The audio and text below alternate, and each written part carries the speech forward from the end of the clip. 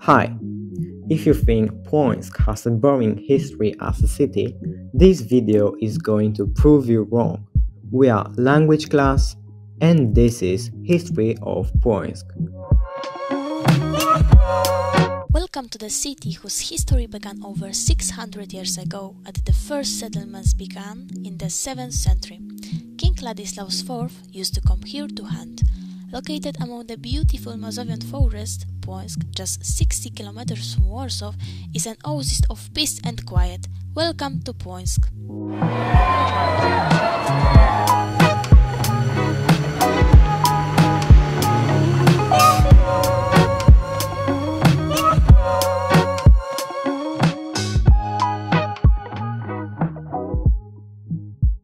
The Płonka River flows through the city. Is it a right bank tributary of the Kra River, which is especially appraised among amateurs of canoeing trips.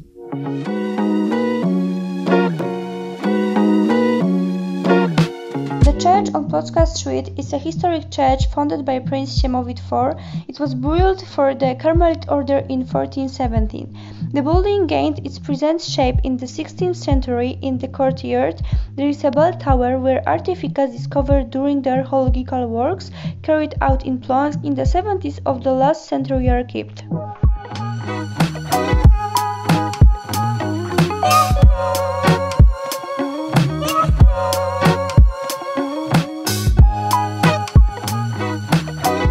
There are two theories as to the origin of town's name, one of which claims that it derives from the word Płonia, meaning a deep river that doesn't freeze in winter.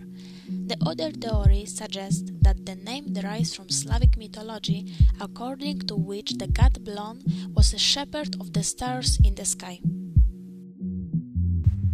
In 15 August Street, next to the market square of Płońsk, there's a tenement house in which David Ben-Gurion lived until 1906.